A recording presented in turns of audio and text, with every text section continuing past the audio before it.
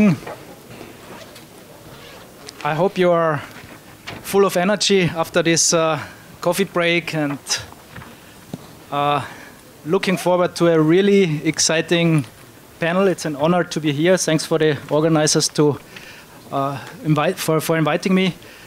We had to reshuffle this discussion a bit because Mr. Koch, due to some time constraints, will present at the very end. So we will start with Professor Riley. We got in medias res, followed by Mr. Mitschek from OMV and Mr. Simkus from the Energy Community Secretariat. I will have to look on the watch. How long do you want me to speak for? That's my task, 15 minutes. 15 minutes, okay. 15, not 50, yes. 15. 15. 15. 1-5. And just a few words before we get started. Very briefly, the Vienna Energy Forum is a good example of cooperation between academia and energy policy and law practitioners. And Austria very much welcomes this process. I think Vienna is a good city to connect. This conference is a success with so many registered participants. I hope next year even more. Well, now let's turn to the three topics that are on the menu. We're looking forward to an exciting debate on the future of gas, diversification, pipelines between economics, law, and diplomacy. Professor Riley, the floor is yours. Thank you very much.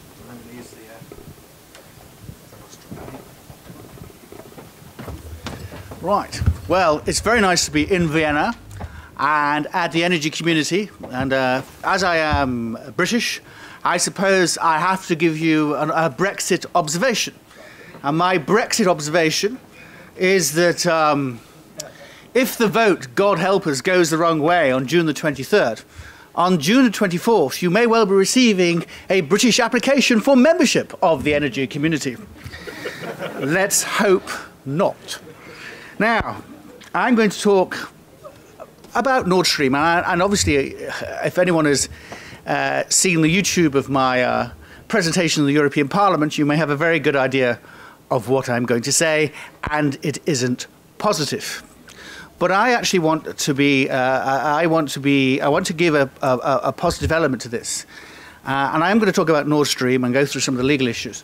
But I also want to suggest another approach, because I think there is a real issue here of continually the Russians coming up with new pipeline projects and missing the plot. And my argument is that there is a deal to be done between Europe and the Russian Federation, in which we do a grand deal, a grand bargain between access to the single market and an enlarged gas market, and the provision of large amounts of gas on a high volume, low price model. And that is where I think the future is. And the future isn't in building, attempting to build more pipelines. So let me just start with some of this. I think part of what's happened, I mean, you know, the story of Nord Stream 2, that in June of last year in St. Petersburg, Nord Stream 2 was announced. And then we have the shareholders' agreement signed very speedily in September in Vladivostok. I think Gazprom and its commercial partners have fundamentally misconstrued the legal and political context in which they're operating. Now, it is not 2006.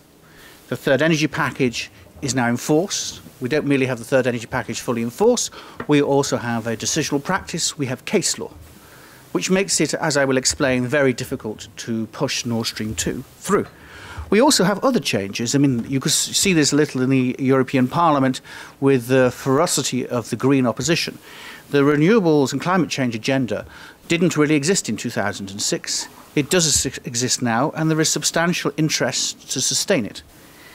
And I think the other thing you cannot ignore, and I know that Reinhard will talk about it not being a business project, But you cannot ignore the fact that Russia has invaded another European state. It has annexed part of another European state and is currently in military conflict in part of that same European state. And that changes the context. That changes the context substantially. And I think you have to look at what is really going on and look at that context and ask, is it possible to get this deal through? And I think you could see the difficulty in the European Parliament hearing. Last week, I was quite surprised by the scale of the opposition, because you didn't just have the usual suspects, the Poles and the Balts. You had, as I say, a very large green lobby who saw this. The phrase which was used is that Nord Stream 2 is a super keystone which should be opposed, a fossil fuel pipeline which should not be built. You had the economic liberals who saw this as an anti-single market project. You had Christian Democrats who were concerned about Russia. This is a huge political constituency in the parliament.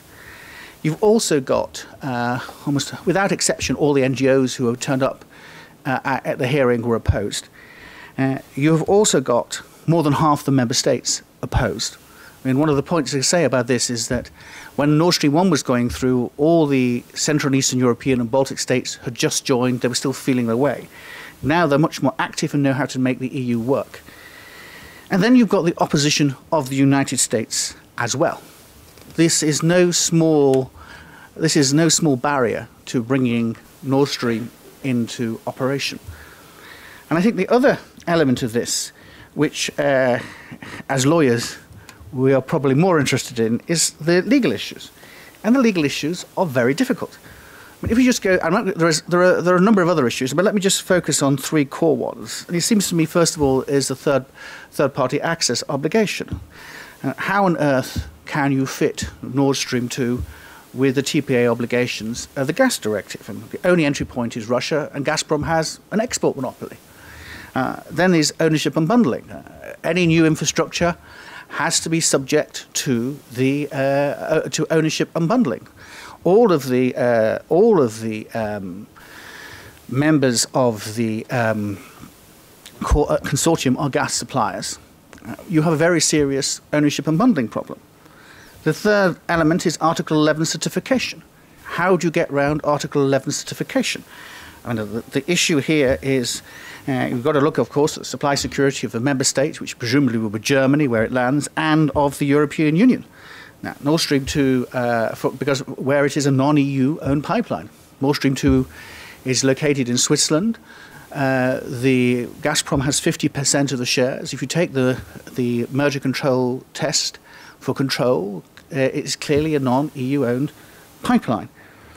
And the difficulty with the supply security issue is that, first of all, the core supply security issue for Central and Eastern Europe is that Nord Stream 2 will remove throughput security, that essentially at the moment gas flowing from and transit from Ukraine through Central and Eastern European states provides those Central and Eastern European states with a degree of security, because you can't cut off the Central and Eastern European states without cutting off supplies in Western Europe.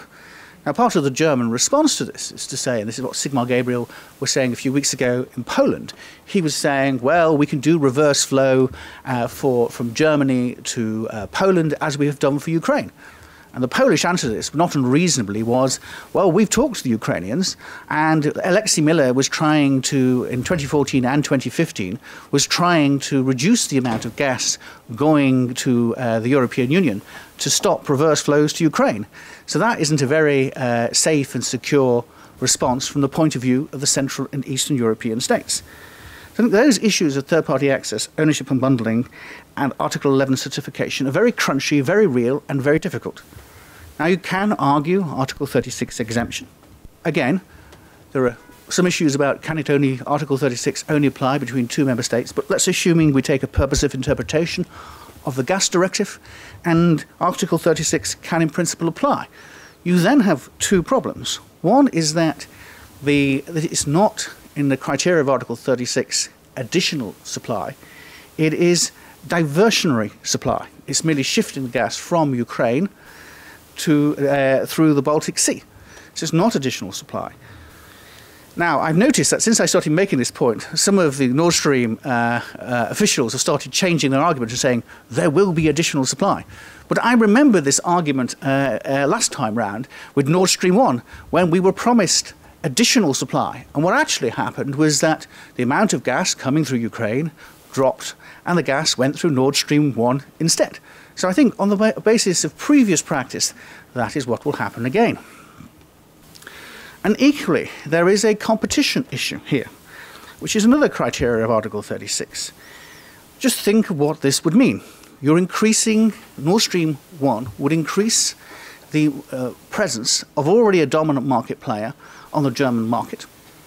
It would give Gazprom the capacity to choose between a series of pipelines which way to go, who to supply, and price and territorial discrimination will be much easier to achieve. How is that pro-competitive? The other issue is, and I think this is one of the major reasons for Nord Stream 2, is to get into the market and to be able to vastly supply Western Europe before LNG comes into the European market at scale. None of these are pro-competitive reasons to give Article 36 exemption. Now, part of the argument which is used to respond to all this is say somehow EU law does not apply. So let me run through you some of these arguments are more absurd than others.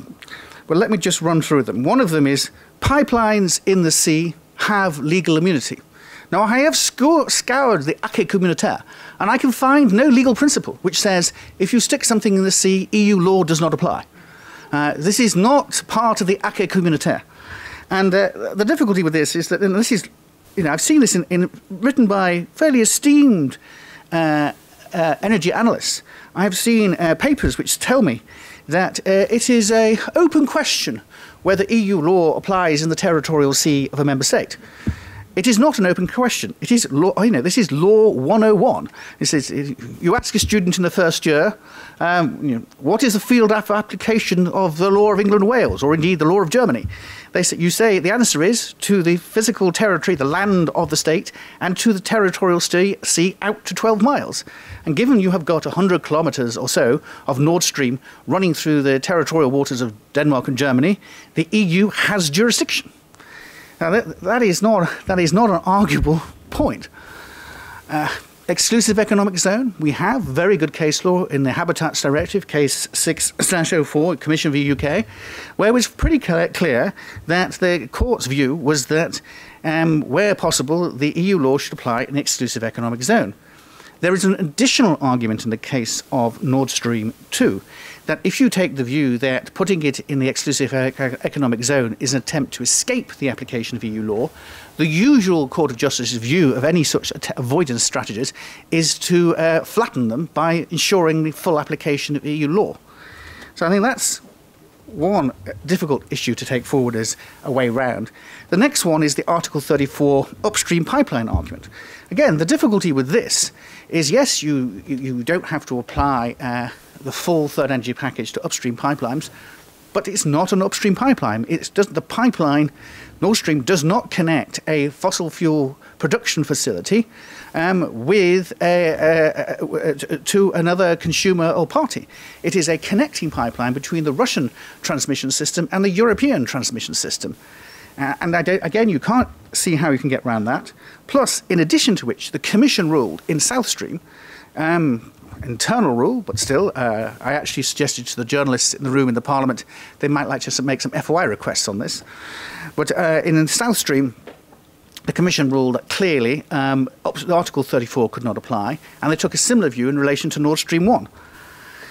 So I sincerely don't see how they can make a different decision on this case, and Article 34 cannot simply bear the weight of the proposal that Nord Stream makes for its application in that case. Then we have, again, this is, I think, fairly absurd, is that it's somehow unfair and discriminatory to apply the third energy package to Nord Stream 2 when it wasn't applied to older pipelines. And what do they want us to do? We could immediately on the date of implementation in March 2011, we could have required full retroactive application to all existing pipelines. But we didn't do that on the basis of legitimate expectations, and we will see over time full adaptation to most of the pipelines, the older pipelines. But clearly, if it's a new pipeline, the new law will apply to new pipelines. Again, this is not, in terms of legal principle, this is not a difficult issue to raise. And then you've got the YAML pipeline, which is an example of a pipeline where the third energy package has been applied to a pipeline which is an export pipeline, bringing gas from Russia via Belarus and into the EU. And the Polish end of the YAML pipeline is being subject to full third energy package certification. Now, if it is, given that is the case, how can you not apply Nord Stream 2? Now, Mr. Lisek, who is the PR executive for Nord Stream in the Parliament, he originally used the Article 34 argument, but then I think got a little confused. And when I raised the YAML issue, he said, the distinction between YAML and Nord Stream 2 is that YAML enters the single market, but Nord Stream 2 does not. Now, frankly, I do not understand that, because as far as I'm aware, Germany is part of the single market. And therefore, as it enters the territorial sea, at least, certainly it enters the single market of the European Union. So my point about all of this is that I think what has happened is that there's a huge amount of obfuscation deliberately brought up in order to try and obfuscate the issues. But the point is the legal issues here are many of these are quite clear, quite hard. And the danger is the Nord Stream partners will end up, and possibly Germany, in the EU courts where they will lose. And my advice to the Central and Eastern European states was, if this proceeds any further, then the basic message should be to the Nord Stream partners, and if necessary the Commission, is we will see you in court. There is actually one more, and this is, I'm going for the bonus points here for the most exotic legal argument of the conference. And my exotic legal argument is this: there is one other public international law argument which is relevant, and this goes back to the context of the aggression between aggression of Russia against Ukraine. Under Article 2.4 of the UN Charter, well, flowing from that and the case law of the International Court of Justice, there are essentially two obligations for third states when a state is invaded, occupied, and annexed. The first is not to recognize it. The second is not to facilitate it. And the question is Nord Stream 2 a facilitation of the waging of aggressive war against Ukraine? Now, think about it in economic warfare terms. What are you going to do to the enemy power? You're going to strip it of resources, and clearly Ukraine will be stripped of some resources, about $2 billion in transit fees every year. And also, by virtue of ending the use of the transit pipeline, you'd make Ukraine less important, less valuable, and more easily to isolate from the European states. So you see those will be legitimate war aims from the point of view of the Russian Federation, and Nord Stream 2 assists those war aims. Therefore, are the corporate partners of Gazprom in the Nord Stream pipeline facilitating the waging of aggressive war against Ukraine? And that raises a number of issues. First of all, there's a public international law obligation on the European Union in terms of how it applies its rules as a result. There's also the UNCLOS issue. Can the littoral states through which the Nord Stream pipeline will go, can they permit the pipeline to go through because of their duties to not facilitate the waging of aggressive war? Can they require the Russians to obtain an opinion from the Law of the Sea Tribunal in Hamburg before they proceed? And the other issue is, of course, whether or not the United States may see this as a basis on which they can legitimately use the US Treasury sanctions system in order to sanction the Nord Stream pipeline. So all of this, of course, is rather negative. So I just want to finish with a positive point.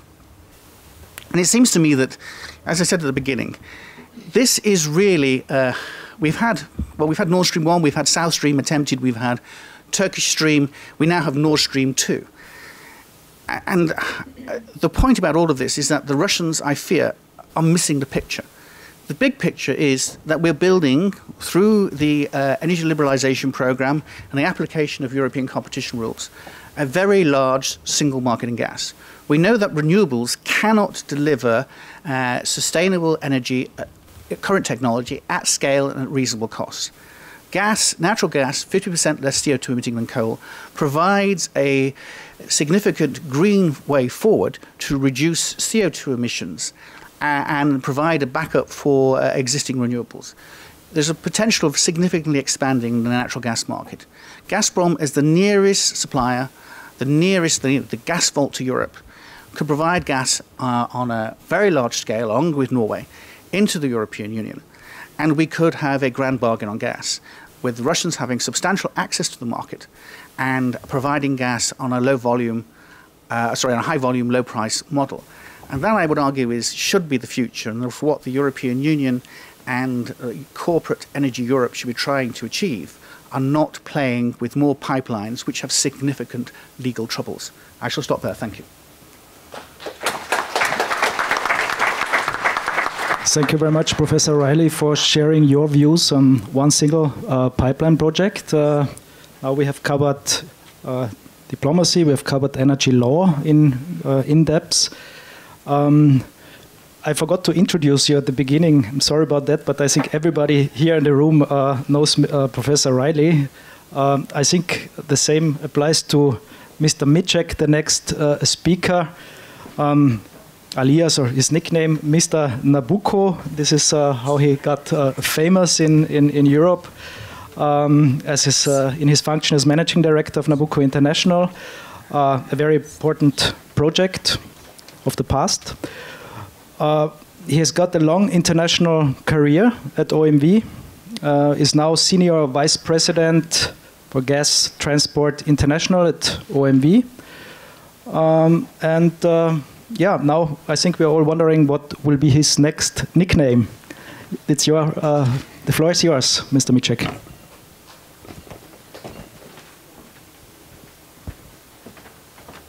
Thank you, Mr. Penker. I also would like to thank the organizers for the invitation to this event.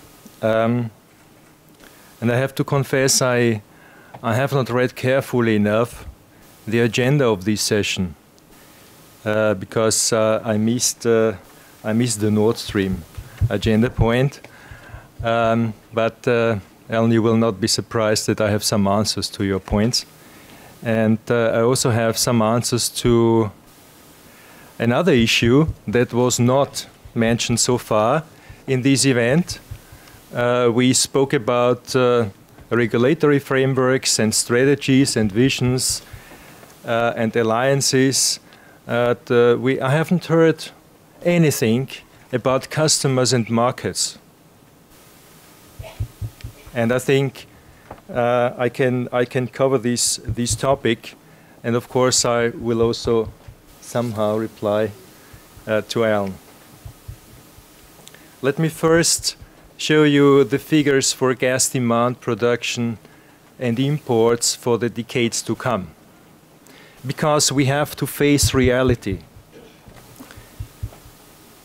We had a demand, overall demand of 460 billion cubic meters in 2013. We faced a decline in 2014 with a recovery in 2015, and the expectation is that the gas demand in Europe will slightly increase stepwise until 2025 to a level we have seen 2013. So that means not a lot of increase of gas demand in Europe. However, we'll see how climate policy in Europe will materialize with respect to coal-fired power plants. I haven't seen anything there. Any concrete steps? Visions, yes. Concrete steps, no. And then let us see the gas production. We had a gas production in 2013, including Norway, of 264 billion cubic meters. We see a decline of this production in the major production areas, so that we will end up in 2025 at about 200 billion cubic meters. That means that even if the gas demand would develop in a stable way or with a moderate increase, gas imports to Europe will increase. And we have to see where the gas will be available. I mean, diversification is a very important point. I've worked 5 years personally in a project in order to achieve diversification. At the end of the day, the project was not supported sufficiently. And I will come to potential gas sources we may identify in order to achieve diversification. However, we have to face that there is one important long-term reliable gas supplier, and that's Russia. And as Alan also said, Europe and Russia will have to come to reliable and predictable and stable solutions. Let me a bit zoom into the gas production development of the major regions of production in Europe.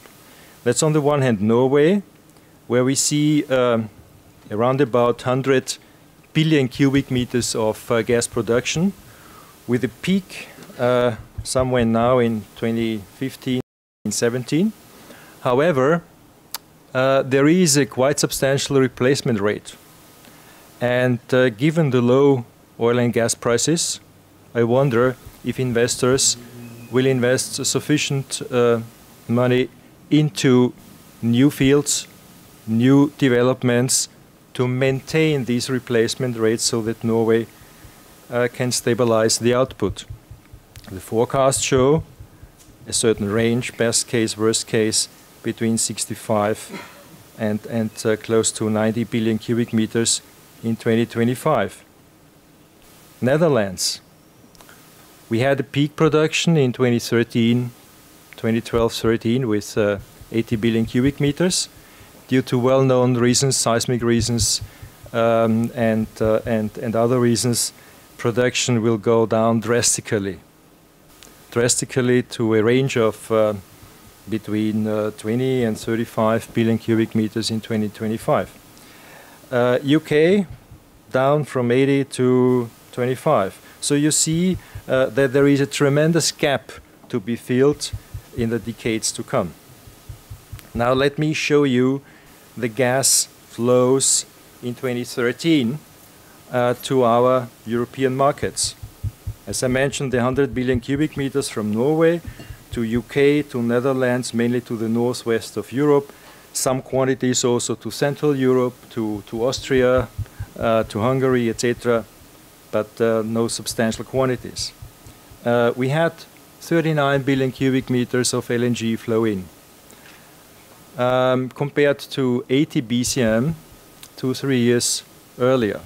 So half of that quantities we saw before arrived in Europe. Question is why? And there is a very, very simple rule in the gas business, and that is the gas flows technically to the lower pressure and commercially to the higher price. LNG is a global market, so I don't know if we can build our supply security on LNG. We'll see. North Africa, 28-30 billion cubic meters per year. And that's it. We received Russian gas. If I say we, that's Europe and Turkey, because I listened to Mr. Ristori saying that we should also, and again, somehow build up an important alliance with Turkey. Russian gas flows into this region via Blue Stream to Turkey, via a southern branch across Ukraine, and the Balkan, Trans-Balkan pipeline through Romania, Bulgaria, to Turkey, to the western belt, industrial belt in Turkey, Istanbul, Izmir, Bursa, via Ukraine, via Yamal pipeline, Belarus and Poland, and via Nord Stream. And what we have seen, and that is something we also have to face. I mean, Germany and also Czech Republic, by the way, received their Russian gas not via Ukraine in the last 2 years. They got it via Nord Stream, also Czech Republic. So we have to face and we have to see reality, and we have to see where the gas is flowing and where the gas will flow. That's 2030. A forecast or an anticipation how gas could flow in 2030. We see a slight decrease in Norway. We see a decrease in the European production, I have discussed earlier.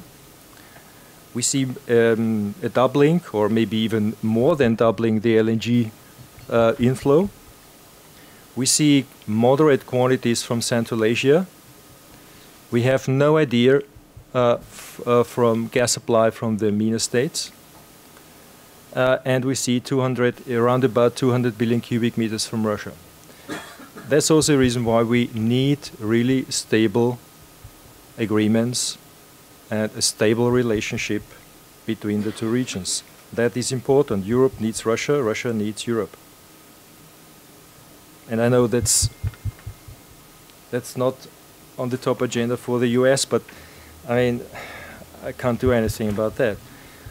I want also to discuss a bit prerequisites for gas corridors, because it's said Nord Stream is a political project.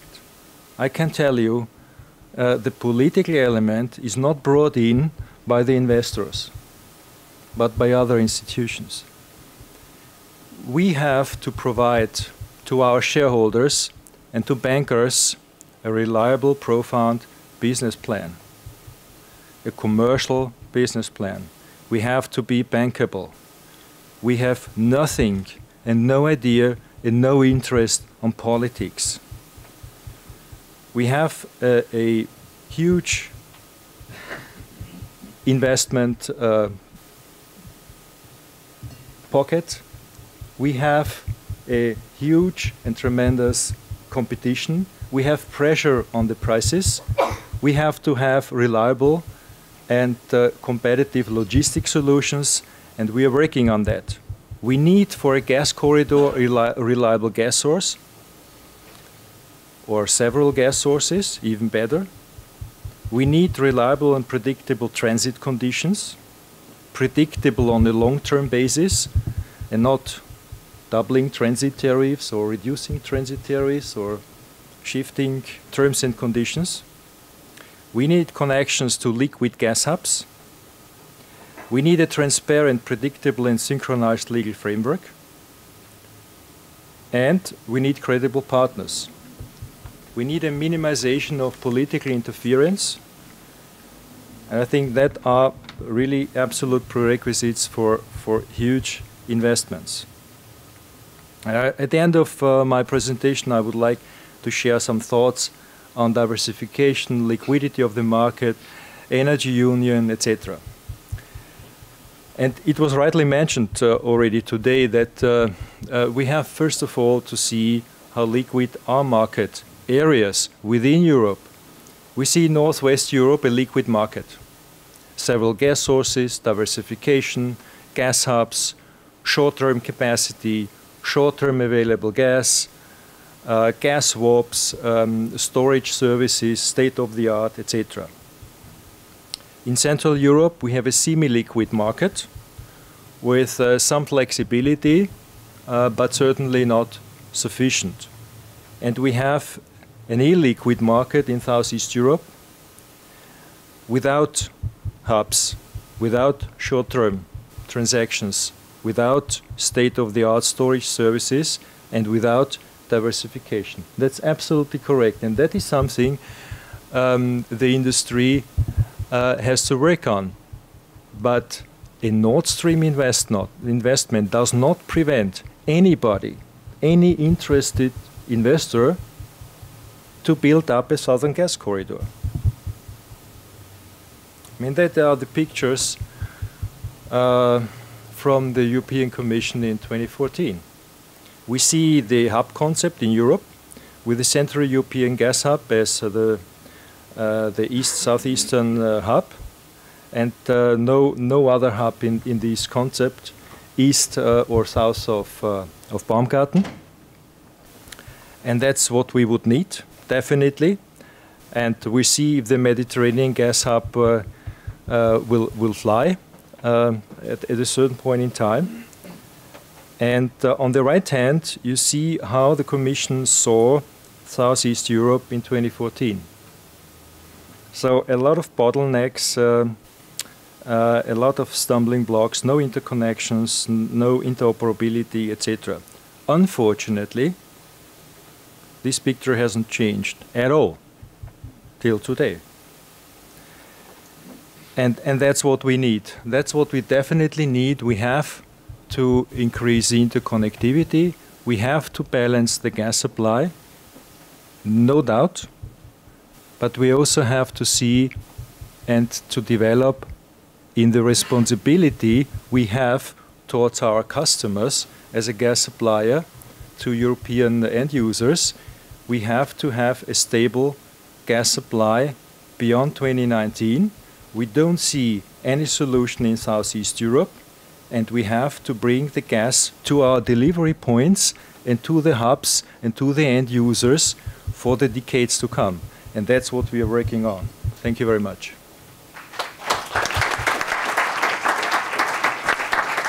Thanks a lot, Mr. Mitschek, for your views. You focused more on the economic aspects.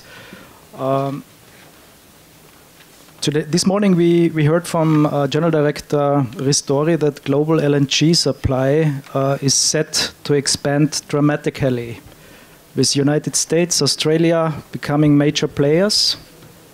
Asian and EU prices are converging and falling, and this creates, of course, new opportunities. On the other hand, there is a need for diversification in regions dependent on one single supplier. And our next speaker really knows what that means. Andrius, Simkus, gas expert at the Energy Community Secretariat.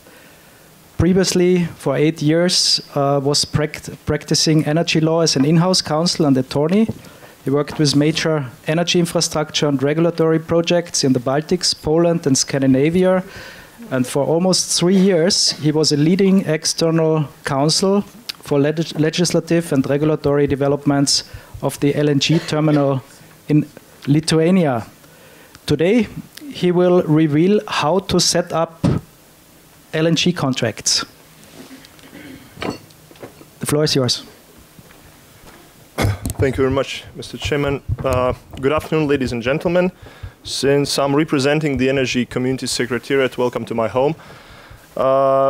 And I will shift a little bit to a different topic, from pipeline gas to the LNG gas, which is, of course, in recent days is not that hot, but still its importance is becoming bigger and bigger. And to start with, this winter, together with the Energy Union's winter package, the European Commission released the LNG and storage strategy. And that was for sure for the same time when the European Commission took such a deep notice to the LNG markets and the LNG developments in Europe. And what the European Commission says in that strategy is that further diversification, because of the dropping production of natural gas in Europe, and potentially increasing, well, the demand is now decreasing, but potentially it will increase, as we just saw in the statistics in the previous presentation. The further diversification of sources, routes, and suppliers is a must for the European Union. And the other aspect is that LNG, because of the increasing market and increasing market liquidity in the field, and decreasing prices consequently, is a major opportunity for the entire Europe. Now, there are 3 aspects which are targeted by the European Commission in that strategy, signifying the importance of the LNG. First of all, it's security of supply and resilience. While talking about the security of supply, it is obvious that almost in each and every case, the LNG terminal built in the country or its efficiency increased opens the new sources and the new routes for supplies, especially having in mind the so-called blending of LNG when there is a possibility to have LNG, to purchase LNG from several liquefaction facilities, and to bring them to the LNG terminal opens enormous possibilities to negotiate and enormous possibilities to choose the different suppliers, especially after the United States will eventually come to the European markets. The other aspect is, of course, the competitiveness, and the only member state which is mentioned in the very first pages of the strategy is my beloved Lithuania, and for a reason. And as European Commission says, even the potential of the LNG terminal increased the competitiveness in the Lithuanian market. As you all know, before the LNG terminal, the Baltic states were 100% dependent on the supplies from Russia. There is only one branch coming to Lithuania, connecting Lithuania with the Yamal pipeline in Belarus. And after Lithuanians declared and showed actual actions, well, real actions in building the terminal, the Gazprom immediately became a very friendly partner and gave almost 25% discount for the gas prices, which were one of the highest in Europe. And of course, now Lithuanians even get forward. There are kind of, well, it's still speculations, not expressed in numbers, but almost 90% of the gas imports should be reached this year already from Norway, Norwegian supplier Statoil, because, well, the demand is a little bit decreasing, approximately 2.6 BCM annually now in Lithuania. And there are also rumors that the biggest consumer, the fertilizer company in Lithuania, which consumes over 1 BCM annually, will stop buying from natural gas, and will start trading with Statoil, because now Statoil for this year, the contract was reviewed and discount was 1/3 of the previous contract. So the LNG prices are decreasing, and there is a chance that Lithuania will quit trading with Gazprom at all. And the biggest example is that one of the two Gazprom's intermediaries in the country were already shut last week. The third aspect is the sustainability, because the usage of LNG is also a potential to use LNG as a fuel. First of all, in heavy-duty vehicles and in the ships. For example, the Lithuanian LNG terminal is now extending its business model into the bunkering services, and it might be a potential for future. Now, while talking about the LNG from the legal perspective, we can take two shifts. One, the regulatory, those provisions which come from the third package, and another one is the contractual one. So for today, I will talk about not what is written in the laws, but what is in practice. Because, well, if we would compare the gas trading with the fashion market, so probably the LNG from haute couture, from total avant-garde, now becomes something what's very popular, and all the countries which can afford that because of geographical location, because of business situation, is looking towards the LNG markets. And particularly the European Commission specifies in this previously mentioned strategy for LNG that there is not also a need for the efficiency for exploiting at the higher level the current LNG facilities, but also to build ones. And for example, for the Baltics, there is also a plan to build one, whether in Estonia or Finland or both. So there are two ways, main contracts to purchase LNG in the international markets.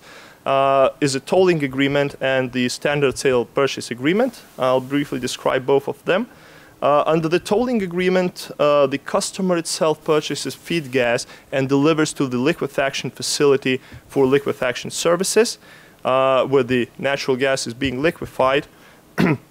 And based on the tolling agreement, the liquefaction facility gives back the LNG to the customer at its own facility, usually at the loading point of the customer's vessel. And it depends on which standard term of the Incoterms you are choosing, whether it's X-Works or different way. But all in all, the principle of the tolling is that the liquefaction facility is responsible for producing the LNG, for liquefying the feed gas and delivering to your vessel without loading.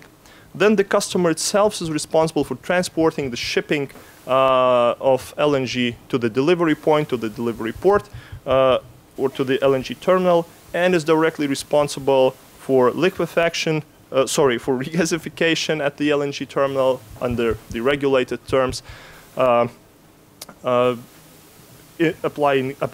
applicable in the particular country, further transportation through the system, and market realization, whether it's the supply or consumption for its own needs, which is of course very rare for now, but who knows how it will develop. The sale and purchase contract is a little bit different story. The seller then purchases feed gas in the market, delivers to liquefaction facility, takes back the LNG, and sells to the customer. Well, usually it depends actually. The delivery point might be dual, whether it's the loading point of a liquefaction facility, when you're using the services of the seller only for loading to the customer's vessel, or whether it's the LNG terminal itself. Well, for example, the Lithuanian case, the Statoil brings LNG to the terminal, and since the unloading, the ownership of the LNG goes to the seller who procures the LNG from Statoil. And in this case, the shipping, depending on the agreement, might be the liability of the seller or the customer, but then again, other aspects, other further actions, regasification, transportation, and market realization is the customer's issue.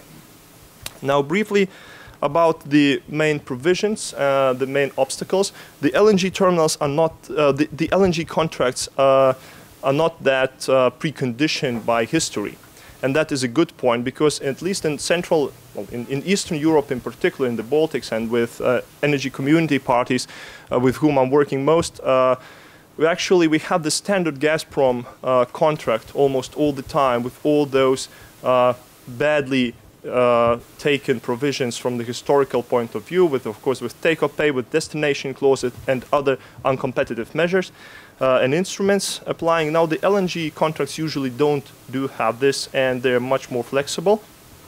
As for tolling agreement, what is the most important is that the liquefaction facility is responsible for treating the gas in the facility, rendering the liquefaction service, and then depends on the agreement at certain point, certain storage, whether feed gas or LNG might be requested by the customer.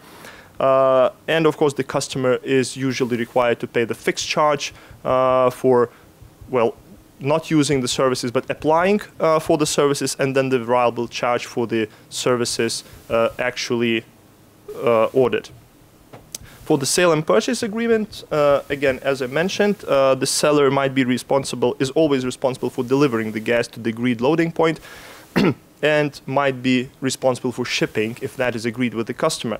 The customer, of course, is responsible for payment of the LNG plus additional services, and usually in this case, not like in the tolling agreement, the customer pays for the LNG, and usually the price is linked to some market indexation. Now, what is very important in the sale and purchase agreement, and that's the main difference from the pipeline contracts, let's say pipeline transportation contracts, is that the quantity adjustments are much more flexible, and also usually the operational tolerance, depending on the LNG facilities and the LNG terminals operational situation, are foreseen also in all contracts. Again, I have to notify there that destination clauses is a measure which is not competitive and not allowed in all contracts. Now the conditions precedent. Historically, actually, what formed for the LNG contracts is that mainly they were being concluded for a long-term perspective. Especially that's very noticeable in the United States, where the LNG contracts are already concluded before the LNG liquefaction facilities are being operational or launched for operation. So that's why there are several issues and the conditions precedent in all contracts to be taken account.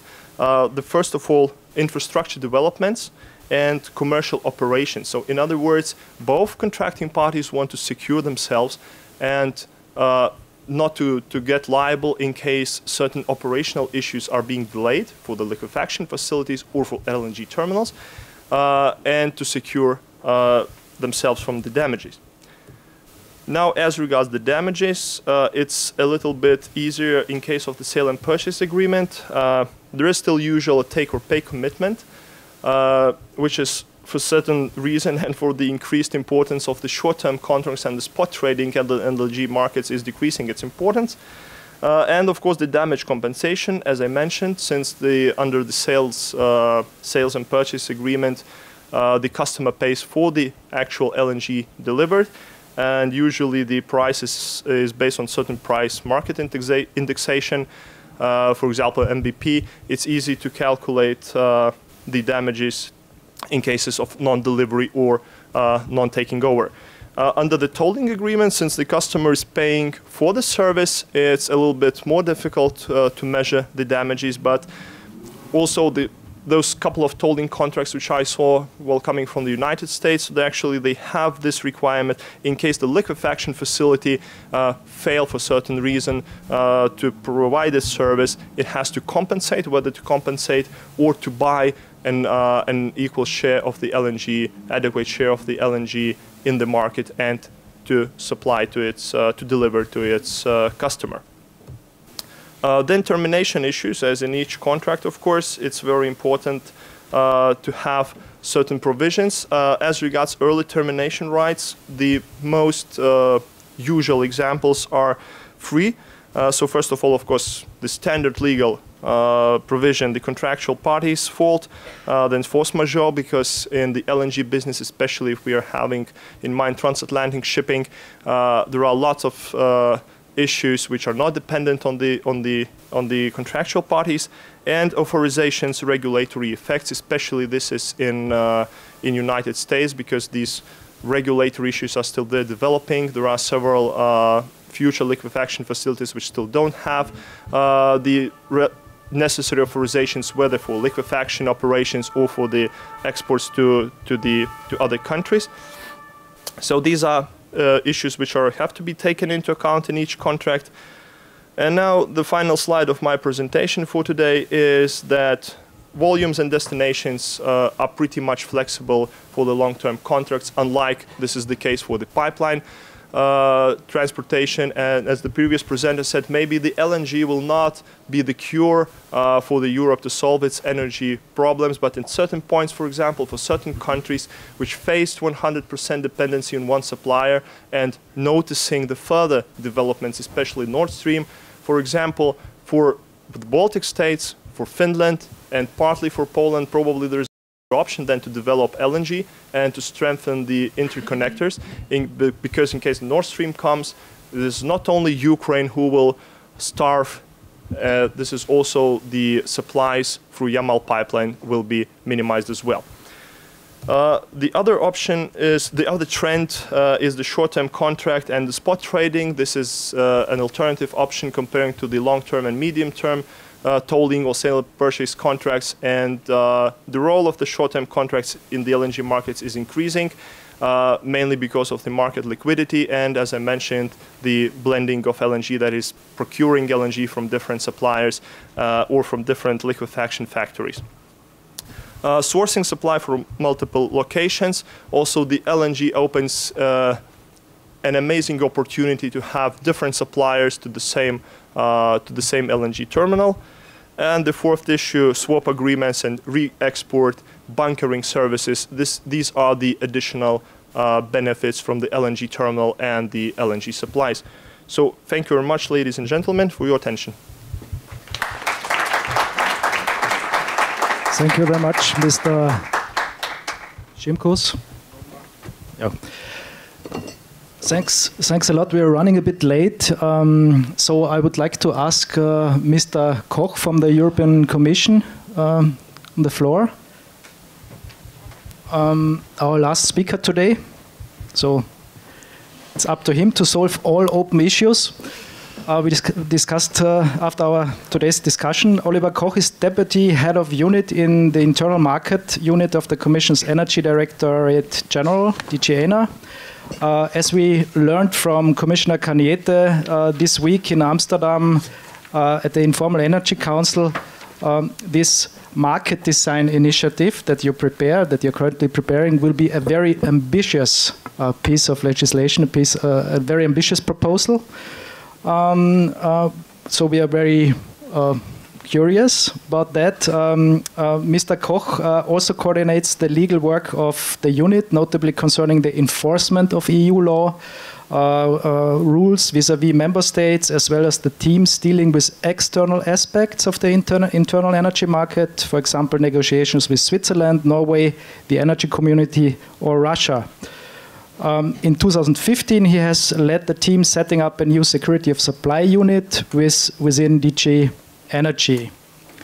So, Mr. Koch, in English, Mr. Cook, I'm convinced you have prepared us a very delicious presentation. Thank you very much. Don't speak too much of food. I will promise not to be too long, as the only obstacle between you and the lunch break, and maybe a short but condensed and intelligent discussion in between. It's indeed a good thing. I will not talk about market design today. I will talk about the one thing essentially that was my previous baby, that is a reform of the security of supply cooperation framework, and the title that was given to me, indeed, a pan-European security of supply framework, is what we wanted to bridge. And I will be very short. I just have a few slides. I will not go into the discussion. There's no word on Nord Stream in my title, so I can spare you this, fortunately. But I think it's an important development. It's very deep to this place, to the energy community, because it's really addressing one of the key issues. I could name my presentation also solidarity, is it just a word? And that's the question we have. And many of you, the energy community has asked us, and yesterday at the meeting they asked me again, I mean, what about your bloody reciprocity? I mean, what can you do about it? I mean, what I want to talk about is that we have a project in place that tries first very careful attempt to say that solidarity is not just a word. And that's linked to internal cooperation inside the EU, but that's also linked to the cooperation between the EU and the energy community country. In both areas, we were always asked, so apart from the political statements you make that we should all love each other and should cooperate, especially in crises, what are you actually doing? We see just whenever we have a crisis, countries cut off lines and things are not happening so well. And we really felt the need to deliver there, and that's what I will just set out in a few slides today. So where did this idea come from? It came actually from the experience in some crises. We had the stress test. I think Dominic even yesterday mentioned it again. It was a quite revealing exercise. When the gas crisis 2014 was ongoing, we were mandated to do a stress test to really say, okay, what if really all Russian supplies would cease to exist? What in a super escalation scenario? And one of the findings of this exercise, maybe somewhere hidden in a press release, was actually that we could really show and felt, and talking to the TSOs, we saw that it makes a big difference if you cooperate or if you don't cooperate. If national member states in a crisis start cutting their borders, keeping their own resources, the overall welfare will clearly be reduced. And not only that, but many countries, and that's on the right-hand side, will be in the deep red. And by the way, that's mainly energy community countries. So cooperation also in case of crisis is a necessary element of a functioning security of supply country, of each country, and that's in the field of gas. I will just pick you one element that's from electricity, what we will show to member states very soon. We have exactly the same need for cooperation and security of supply in electricity. That's just an illustration of the adequacy assessments, the famous assessment, do we have enough generation? I think Mr. Riemann was talking about this. And just to give you again the snapshot, that's the national assessments from the TSOs, what the current planning is. Do we have enough generation in 2020, 2015 under the NSOE estimates? If you look from an individual country, you're all in red. If you just aggregate today already the figures, you see that we have ample of generation, and we will have ample of overgeneration even in 2015, 2020 and 2025. So it makes a big difference to have an aggregated, coordinated policy or to have a fragmented policy. So that's the why, and I think here also having talked about gas, it should be clear. The more difficult part was the how. Again, it was easy to come out with policy papers and communications from the Commission and President events that said we should all be solidaric and even to create the energy union and to write a paper that solidarity is at the heart of the energy union. But what matters, and I'm quite happy about the first step into this direction, is indeed that there is an attempt to overcome the issues. And one of the issues, indeed, that's a slide we were also showing in the framework of electricity. It's all nice to say we should be solidaric, but the litmus test, the test of this is when you have parallel scarcity. And I use the example of salt in the winter when Belgium suddenly found itself without salt because French had also very cold winter, and they said, sorry, we usually supply you with salt, but this year we need everything for ourselves, so roads were icy in Belgium, and Belgium was very angry about this and said, we will now do our own capacity and storage of salt, instead of cooperating with France and finding a key how to organize it intelligently. But this is indeed the key question. How do we deal with parallel crisis? How do we actually legally share in such a crisis? And the act that is now on the table, and where I'm quite happy that it has come from a reflection phase we have started 1-2 years ago to a concrete proposal, is the gas security of supply regulation. We have published it. I hope, again, something, if you fly back, download it on the airport and have a look, especially at articles 12, 13, 15. In the end, there's some innovative stuff in it, and I will just mention it a little bit because we think it's important. That's a Commission proposal for revision of a Commission, directly binding Commission regulation that we have seen, and that in the stress test we've seen is good, but has some room for improvement. And these are the improvements. What are they? So first, most important, as Dominique said, we need to shift from a national to regional approach, but that's made very concrete.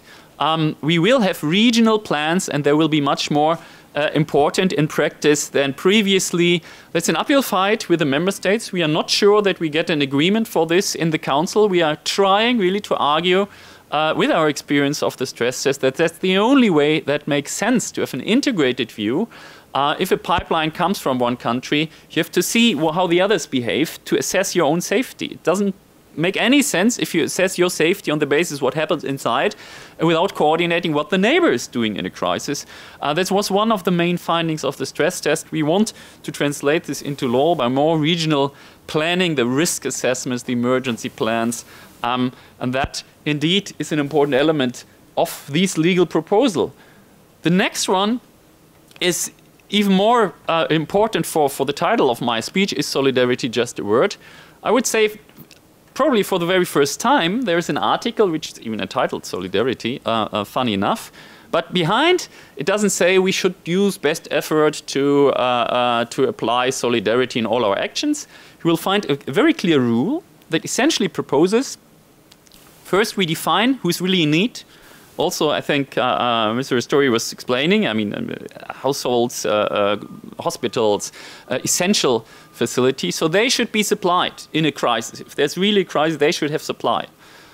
Everybody has done it. That was already in the old legislation. The new element is that we say, okay, if you have a neighbor country in a big pipeline, you have ample of gas, but your neighbors are dying. They're freezing. And we had in cold spells people really actually dying. You have an obligation to ship gas to this country if you can easily supply your protected customers. I think about it, this is quite a far-reaching proposal, but this is what solidarity means in practice. We need really to spell it out, and I think it's the first attempt to really spell out how we envisage sharing, indeed, and responsibility on a shared basis. So if your neighbors really have a manifest problem, you don't have it, we create actually an obligation to find an agreement to ship some gas there, not to the extent that your own citizens suffer, but to the extent that we apply solidarity. We believe that's a very important element of the proposal, and as I said, there is an article on it, Article 12 of the proposal. Have a look at it. We really believe it is a fascinating and important step forwards to really fill the energy union terminology with life and legal reality. The last element, and that's important for this forum, because also there we think it's to somewhat a very important, if not groundbreaking, first step to overcome an issue we had. Because we did not have the legal solutions to cooperate in the fields where we think it's important with energy community contracting parties as we would like.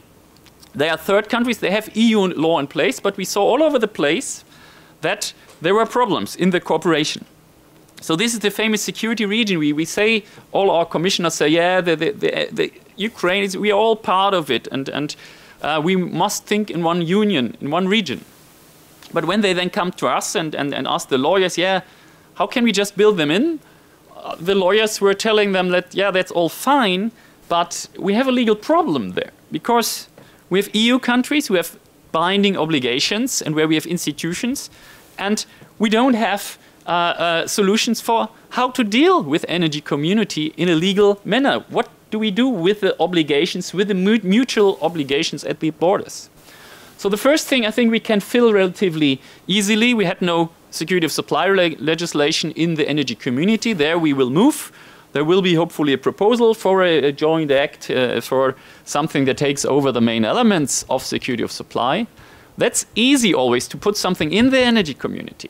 What is not easy, and we see this in all fields of energy, electricity, building electricity trading, is how do we solve at the borders the mutual obligations between EU countries and energy community countries. We need to make sure that, to be very concrete, if you have an obligation to organize a reverse flow, a European country can also be forced to organize this reverse flow towards an energy community country. And the energy community, you can go to the Secretariat to enforce something with energy community members, but not so easily to enforce something against EU members. And the same for the coordination of plan. If we have a regional plan now, it's clear that in certain regions, I mean, energy community countries are just the ones with a pipeline. So we need to integrate them. It would be silly. Again, we could start with Ukraine, but go to the whole energy community where we have pipelines. We need to integrate them in the planning. And the planning has sanctions. If you don't submit the plan, we can change the plans. We had no legal instruments for this. And solidarity, it would also be interesting. Is solidarity in a EU question, or will we come even to the result that solidarity will be also applied vis-à-vis energy community contracting parties? So we will see that were the obstacles, and we have a first attempt to provide a solution there. So yes, we will introduce legislation in the energy community that enables this cooperation. And on the EU side, there is something which is called a switch-on clause. It's a terrible name. I don't know when and where it came on in complex legal discussions. But it actually means a clarification that the EU member states are legally obliged also to cooperate with their neighbors in the energy community. So they have to consult the plans. They have to organize the reserve flows. They also have to apply the whatever curtailment prohibitions in crisis and all the elements that we have put in the regulation now.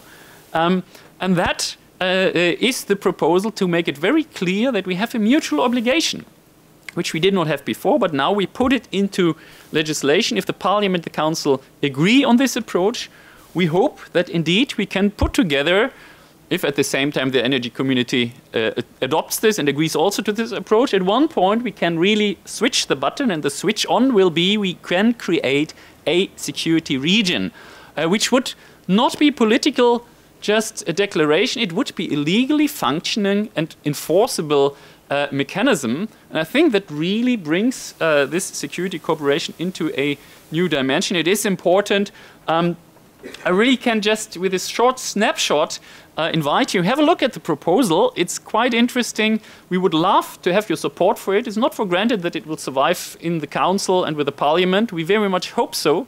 we hope also that the people in this room support the idea and are with us in the battle we will have ahead of us. We think it's a potentially useful step. We can also then apply another. I mean, we are just discussing electricity regions and other regions. If we have a legal solution to bridge the gap between energy union and energy community in place, we think we can really bring true progress to the cooperation within a bigger region. So we hope you support it, and yeah, you wish us a good luck for the further process. Thanks a lot. Thanks, Mr. Koch, and thank you to all the speakers also for their time, to respecting the times, yeah, for the time efficiency.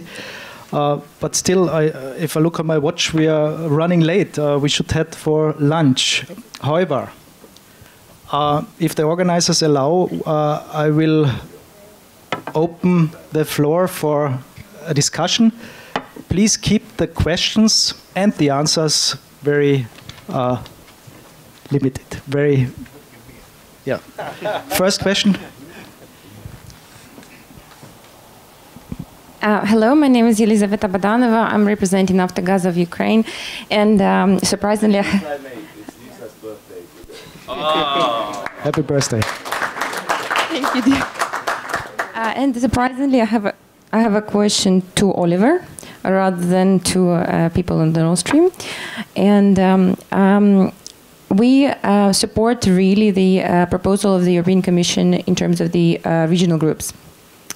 And my question relates to whether simply saying the energy community parties were actually contracting parties are actually included in the regional groups, because if you see the proposal, what we can see in Article 15, which gives the way for cooperation with the energy community, it practically relates to obligations of the EU member states and the EU to take into account the context of the energy community rather than to include the energy community into the process of preparation of joint and regional emergency and preventive action plans.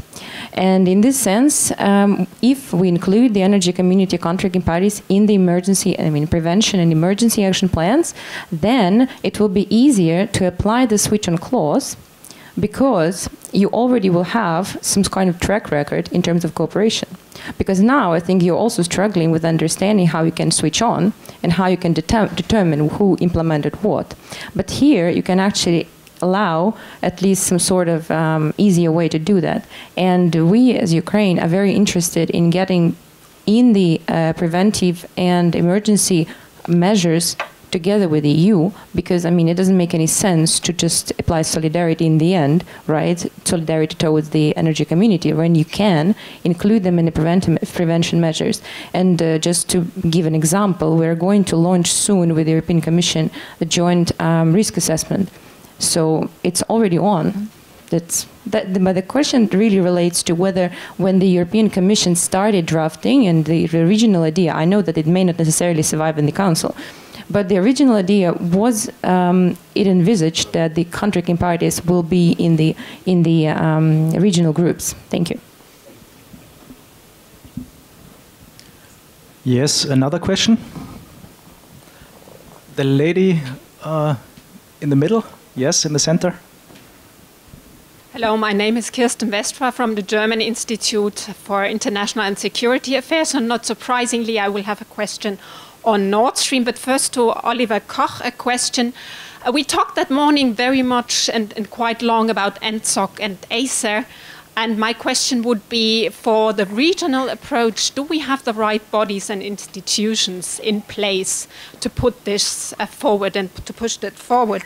And then to the Nord Stream case, my question would be, Ellen, you described that there would be room for, or there would be possibilities for a grand bargain with Russia. So I would like to know more about that, and also whether you see room to accommodate Nord Stream within the energy union, because from my point of view, it's not such a foregone conclusion that Nord Stream 2 is not an upstream pipeline, but rather a transmission pipeline, and there seems to be not an anonymous meaning in the Commission as well. So I do see that there is still room for political maneuver and bargaining. And the last point on that, maybe also to Mr. Mitschek, is how do you view the changes in Russia itself? Because we've seen steps of reforms, we've seen auctions, we have quite a large pressure to at least partially liberalize the pipeline export monopoly in Russia as well. So how would that change the pictures? Thank you. Okay. Shall I start? Professor Riley, maybe. Okay. Yeah? Okay. Let me just start with on the grand bargain. Shall I use? Okay. Okay. On the grand bargain, I think the point about this is that there is an enormous opportunity here, which is obviously there is for a lot of European member states. There is a huge difficulty with relying on the Russians. Reinhard is wrong to say there's been no supply disruption. It is true, of course, for Western Europe, apart from 06 and 09. But if you read Robert Larsson's book, in fact, produced by the Swedish Defence Research Agency, there were 40 politically motivated cut-offs between 1991 and 2004 in Central Eastern Europe and the Baltic states. So one of the troubles is when the partners of Nord Stream and the Russians say, oh, you can always rely on us, we've never cut you off, etc., since 1967, that may be true for Western Europe, but you lose your audience in Central Eastern Europe and the Baltic states. And that creates, so there is a very deep supply security fear in relation to Central Eastern Europe and the Baltic states. And they've got good reason for it. The Larsson book provides a tremendous amount of evidence of those politically motivated energy cut-offs. Now, the point about that is that creating a single market in gas itself provides a significant degree of supply security. The second is that the other element which makes it easier to take lots of Russian gas, ironically, is the increasing availability of LNG. And one of the things I disagree with Reinhard on all of this, he talks about all the declining European resources, and that's true. But Reinhard, it's not 2006. The shale revolution has happened. There is enormous amounts of gas available, and we're only at the beginning of the shale revolution. We've had the US revolution, and in the next few years, and into 2020s, there'll be the international shale revolution. It may not happen in Europe, but it will happen in the rest of the world. And you've also got, on top of that, the Chinese impact. And the thing about it is, and again, this is I do quite a bit of stuff on China as well, but one of the really interesting things about what's happening in China, you're having a historic shift. For the last 40 years, since Deng Xiaoping opened up China, we have had this fantastic level of economic growth, but ultimately it's not sustainable. It is enormous amounts of foreign direct investment going in, huge amounts of production of low-quality goods which have had an enormous impact on global markets. But this is ultimately not sustainable. The Chinese government is switching the economy to still a growth, but a much lower growth model, which is sustainable in the long term. So we're going from a 6 to 8% growth model to a 2 to 4% growth model. The problem is the global energy markets have been assuming this will go on forever and have built enormous production facilities, Australia and elsewhere. You've got the US coming on stream as well. And that is going to create immense amounts of liquidity. Already, we have got the Chinese reselling LNG cargoes on the Asia-Pacific markets. So the point about it is that there is going to be a substantial amount of gas. We don't have to worry particularly about the decline of European supplies because there's going to be lots of gas from elsewhere. And the other point about it is that gas can get into European markets at very low levels. I mean, if you look at James Henderson had a paper at the Oxford Institute of Energy Studies recently, and he was pointing out that at short-run marginal cost, current Henry Hub prices, gas can be delivered into Europe at $3.30 MMBTU, and the average price for Russian gas last year was $6.80. Now, even at average prices for last year in Russia and US overall, you're still getting into Europe at $4.50. Now, this is a long way around of saying the point is that we can actually do a deal with the Russians because we feel fairly secure that there's going to be loads of other gas available. Ironically, the more alternative suppliers that are available and the more our market is interconnected, the easier it is to do a deal with the Russians. And what it is for the Russians is to say, look, that's part of the reason why we can do a deal with you. The other is that gas provides us with this tremendous capacity to deliver on our sustainability and competitiveness objectives. And what makes it easier is because of the falling price of gas, gas is more competitive without coal. We don't have to worry so much about coal driving gas out of the market as we have before. And with a bit of work on the emissions trading scheme, we can expand the scope of the gas market. That's all part of the deal with the Russians. We will take steps to ensure the gas market is larger and much more substantial. And you provide us with you work on a high volume, low price model. And we all win.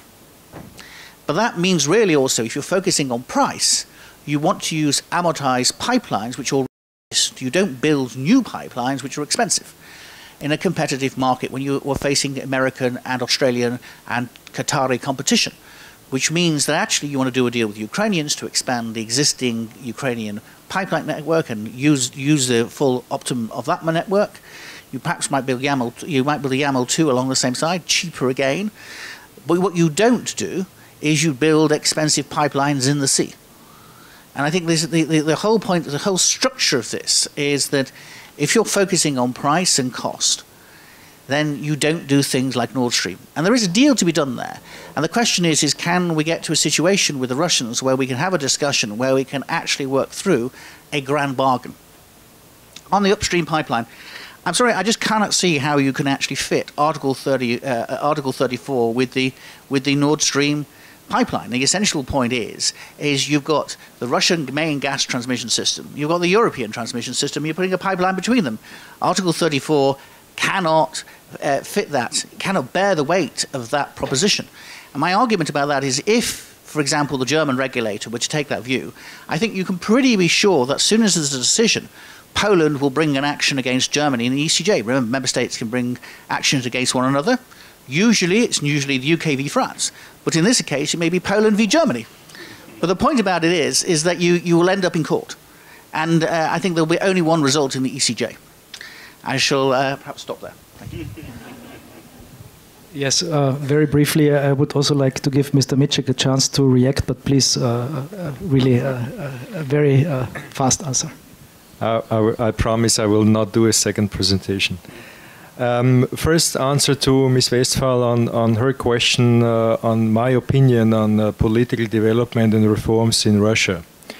I ask for your understanding that I do not comment on political developments, not on Russia, not on Turkey, not on the European sense of solidarity, because you're right. I mean, we have seen the acid test for solidarity in the last month when we had to manage the stream, or have to manage the stream of refugees. We see that there's no solidarity on salt. We see there's no solidarity on anything, so therefore we need legal obligations. Okay. And I also want to answer a bit to Alan. Speaking, I mean, I understand that you somehow market US LNG gas, that's fine. By the way, the first cargoes of US LNG went to Argentina and Brazil, not to Europe. I ask myself why. I don't like to speak about US shale gas revolution. I don't want to speak about revolutions. I like more to speak about evolutions. As I said, first cargoes went to South America. I mean, it should not be a headache to you. If US LNG gas is competitive and will reach Europe at competitive prices, it will come. No doubt. So what? Thank you. Mr. Koch, would you like to add? Yeah, just to react to one of the elements Mr. Mitschek said, because I don't want to be understood wrongly. I mean, the stress test showed that, and that the Ukraine crisis showed that there is solidarity. I mean, don't get me wrong. I don't say it's all a failure. I don't comment on the refugee crisis, but both shows that we just shouldn't be stupid and leave it with political declarations. We need to organize solidarity. It's too important. That's the only thing. I deeply believe in solidarity, and that it's possible. It's our bloody duty in the EU to organize a framework for this. And that's true for energy, and I'm fortunately only here for energy to speak about it. But it's not a failure.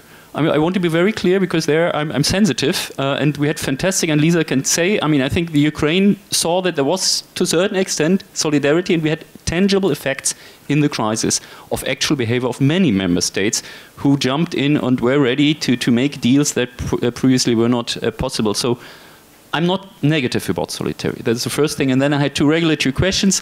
I think the first came, what about ACER, NSOE? Do we have the right framework in place? We have no intention to change. The question is not, do we need something different, but how can we improve it?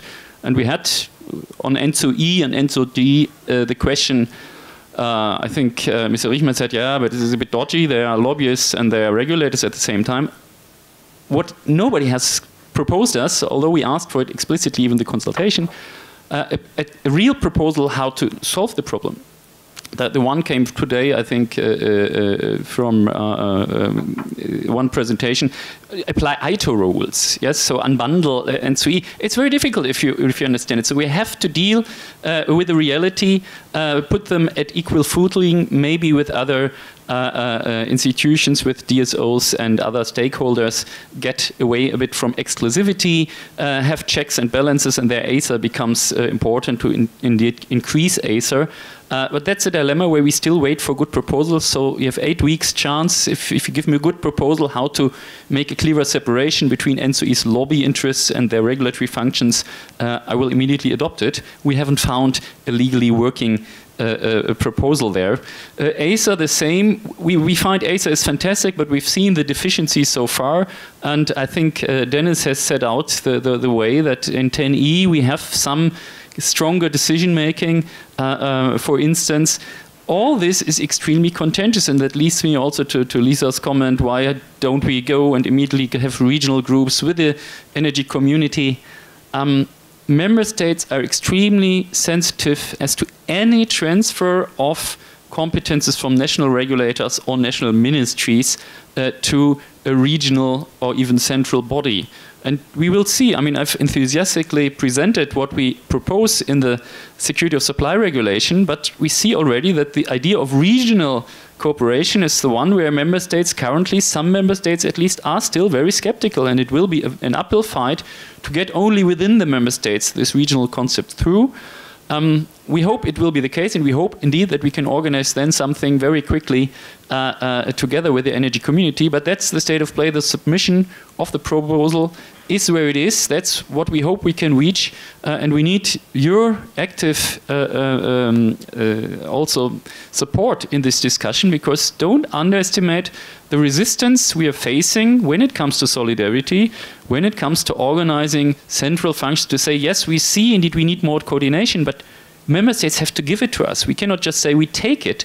We have to have a legal act that is adopted by a majority of member states, and if we don't convince them, they won't give it to us. So that's the interesting work of the next month, and we hope very much for the support. And then we will have a meaningful ACER improvement, a meaningful NSOE improvement, and a meaningful regional cooperation. Without the support, it just won't happen. Thanks. Okay, I think we had one more short question here in the front. It's correct, yes? No? The second row, yes? Very brief. And the answers too. Thank you very much. First of all, let me introduce myself. My name is Milan Roman. I'm the lawyer at the Slovak TSO for electricity. And at the same time, I'm the chairman of a legal and regulatory group of NSOE. E goes for electricity. My question is very brief. When we go for regional approach, and that goes at the panel and at the same time for the plenum as well, how to tackle the civil law liability? That's all. Thank you. The question was? How to tackle the civil law liability issue when we go regional? To the Commission. First, very easy. This is nothing new. If you know how market coupling works, all the algorithms, all the computer is developed within a region. They have to agree with majority of TSOs. So TSOs can be overruled, and then the algorithm will be agreed that is agreed by the majority of regions and regional NRAs. It's nothing new. You can apply exactly the same model to security of supply or system operation if you wish. dispatching rules. This is already in the CACAM regulation for the experts, so we have already a step there. This is nothing new.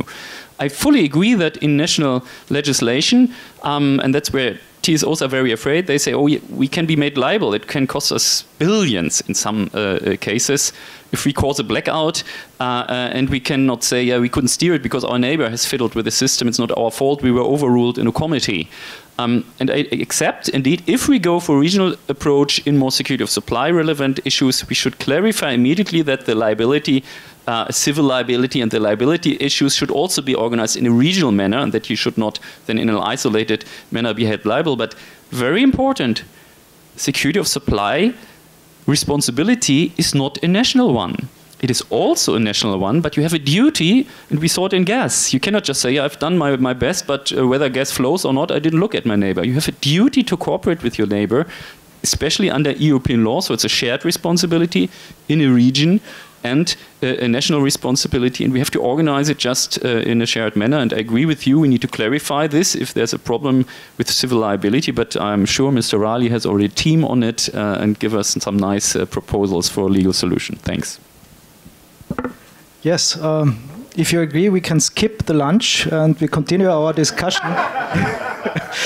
I still see some hands up, but I think this will be the last question. Lady from Georgia in the center.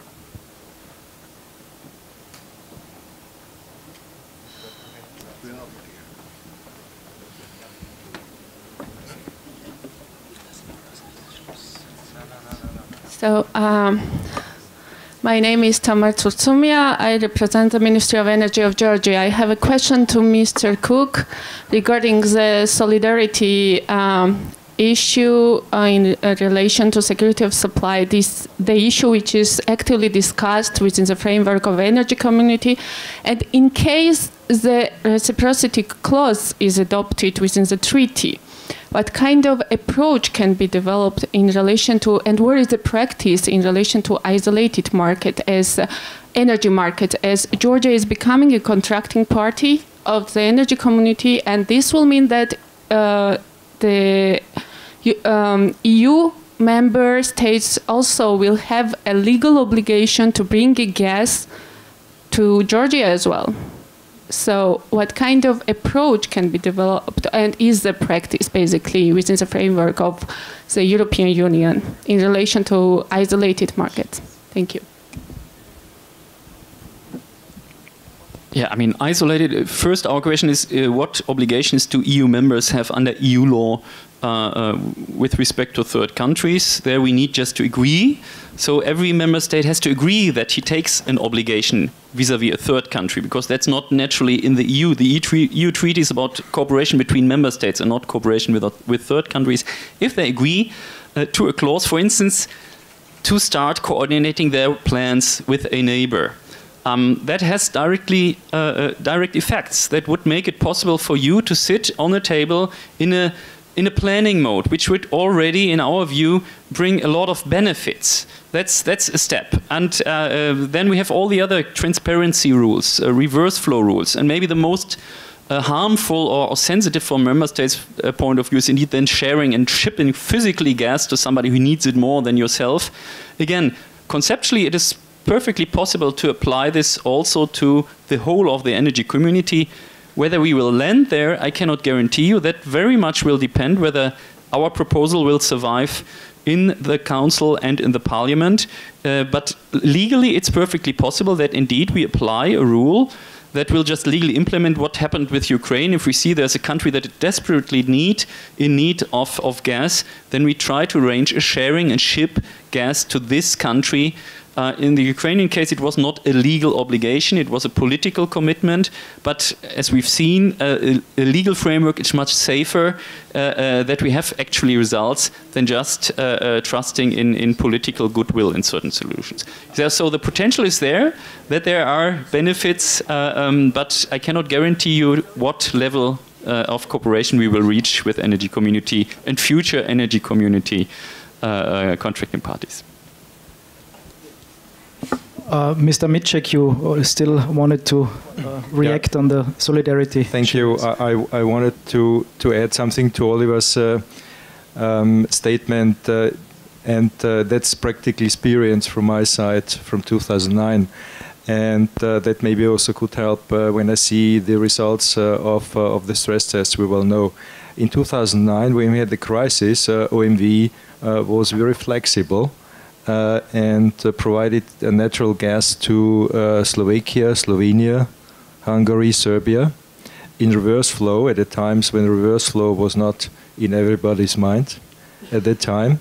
We did that overnight without contracts. Contracts were built afterwards with good experience with our neighbors. So you're right, solidarity works at certain points. What we need for that is tools like a hub, because we did all these transactions via the Central European Gas Hub. And what we also need, and that's important, also seeing the results of the stress test, is that we need strong pipeline and connections in Southeast Europe. And to link it to the Central European Gas Hub, because then we can roll out these hub services to the southeast. And I think that could also then enhance solidarity, even on a voluntary basis. Okay, then thanks a lot to everybody. I think we can all agree that we need to improve our cooperation in Europe, and the cooperation between Europe and its partners, and to strengthen the external dimension of the energy union. I think it's a big project.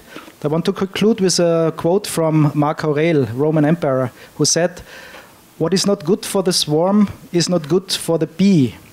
Let's keep this in mind. And I wish you a nice day here in Vienna, and hope to see you next year at a much larger conference.